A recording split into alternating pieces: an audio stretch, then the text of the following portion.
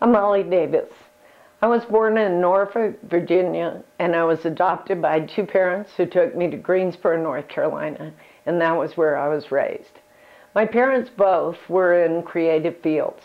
My father was a clothes designer and my mother was a painter as well. Because of that, I was raised in an environment that made design, attention to details paramount in everything that we did. My mother, in our home, in every single corner, every place you looked, created a still life that emphasized color, texture, pattern. No doubt that those North Carolina influences still stay with me now. On the weekends, we used to go to the coast of North Carolina, to the Outer Banks, and all over the Outer Banks were antique wooden boats that I sought out. And I still look for those in all my harbor scenes around the world when I travel.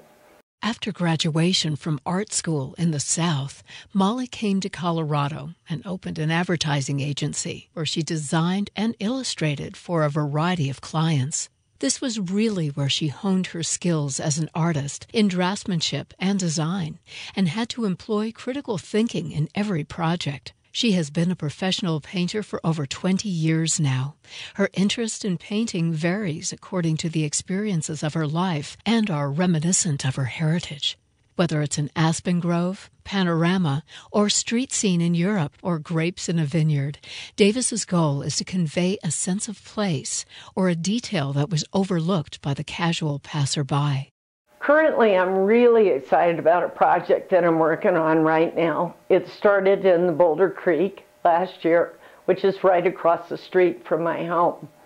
I have been going out and painting on location up that creek at various spots.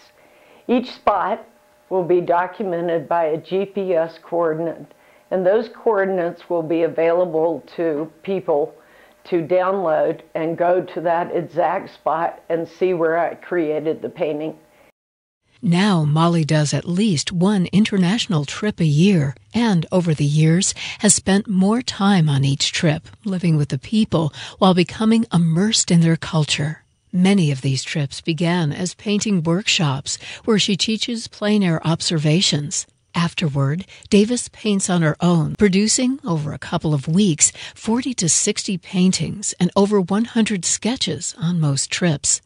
She attempts an exhaustive portrayal of the fleeting seconds of light and conveys her own personal conversations with the landscape to her viewers.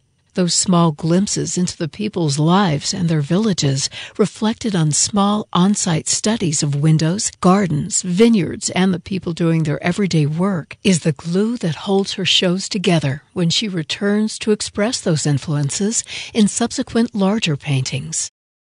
90% of my work is done on location, which is called plein air painting. And my larger studio pieces are translated out of those studies when I come back to the studio. My friends say that I must have 36 hours in every day to accomplish what I do. But I have a zest for painting and a zest for life that I want to get at every single day. My life, I feel, is fueled by how lucky I am to be painting for a living. I'm excited every day about coming in the studio and playing and trying to work on new ideas that I constantly have, and I hope that I will be able to translate those. I feel like I have the skills finally to express what I want on the canvas for my collectors.